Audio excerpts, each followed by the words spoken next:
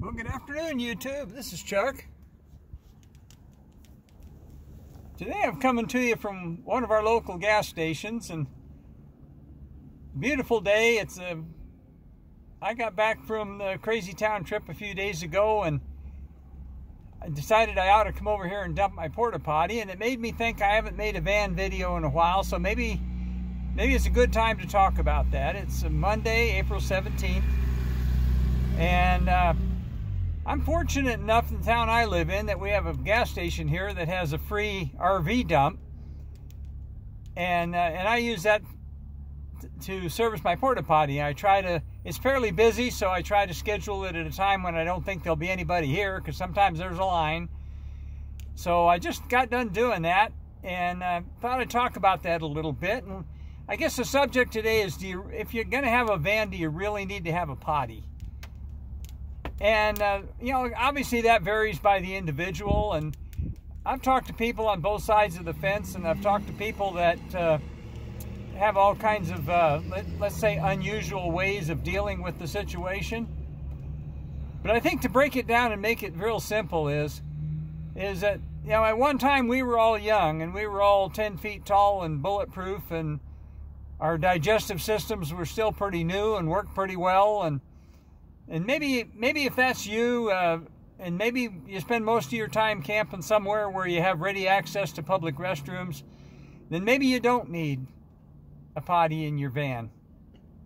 But I can tell you from personal experience, once you get older, you definitely appreciate having that available, because there's going to be a time when your system's not happy, and there's going to be a time that you're going to need a potty, and you're going to need it right now. And you know, my rig that I had before the van here was a Jeep, and I had my Jeep set up where I could sleep in the back of it. It was kind of a Swiss Army knife thing that I could convert and sleep in, and it worked. There was a couple things that were definitely wrong with it, and one of them, of course, was the fact that you didn't have a potty. And the other thing, and I hear van people talk about this all the time, and that is, it sure is nice to be able to stand up and put your pants on, because, you know, here, once again, when you're young and you can wrestle around and put your pants on while laying down, you know, you can do that, but it's a whole lot more convenient if you can get up and walk around. And that's one of the reasons why, when I saw this van, I decided I had to have it, because I had enough room I could stand up, I had enough room I could put in a good bed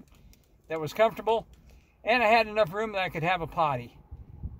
You know, when I had the Jeep, and I spent a lot of time out in the woods. Of course, I could always go for a walk with my shovel and my roll of TP, and, you know, go off in the woods someplace.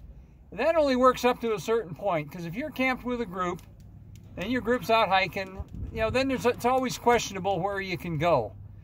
I've been camped in some areas where the next little hill next door, they nicknamed them Toilet Paper Hill, because everybody's been using that.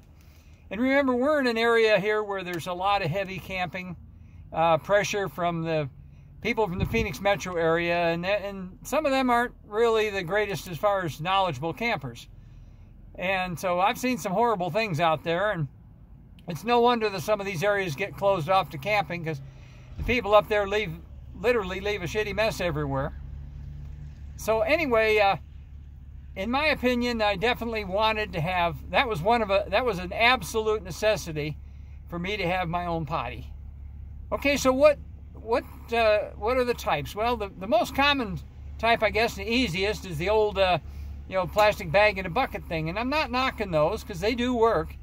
You know, you can get a little kit with a seat that fits on one, or you can even use I've seen where people slice a pool noodle and put it around the edge of a Home Depot bucket. And all that stuff works, and you can use that in an emergency. Some people use it all the time. Then there's various types of porta potties, and the one I've chosen is actually kind of a fancy one. It's made by a company called Thetford, which makes a lot of RV stuff, and it's called the Thetford Curve. It has a little water tank, and it has a little electric flush motor, and it actually flushes. To me, that's the convenience factor. That gives me the ability to basically have the facility with me anytime I need it, and I wouldn't want to be without it.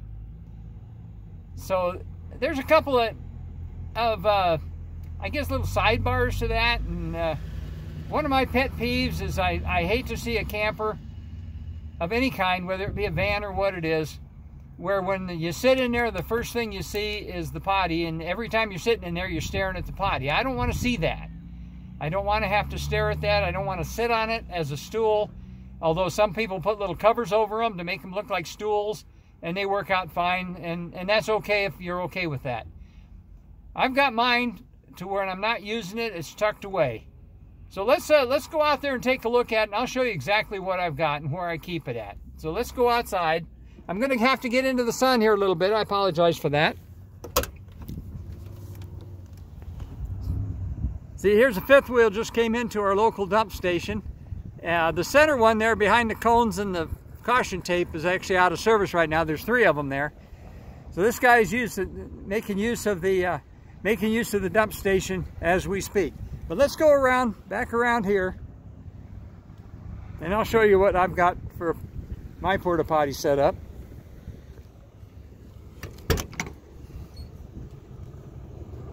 If you notice these curtains, let me back up a little bit so you can see it better. Notice these curtains, the top part's silver and the bottom part's black. And the reason for that is a light coming through these windows in the back. That brutal Arizona sun. They used to be all black. They're blackout curtains. Right down there is the setup I have. Now when I want to use it, I just take the bungee cord off of it, move it out of the way, and then I pull that straight out and rotate it to the left 90 degrees, and it faces down my hallway here. It gives me all the room in the world to do what I need to do. My TP lives in that bottom drawer right there.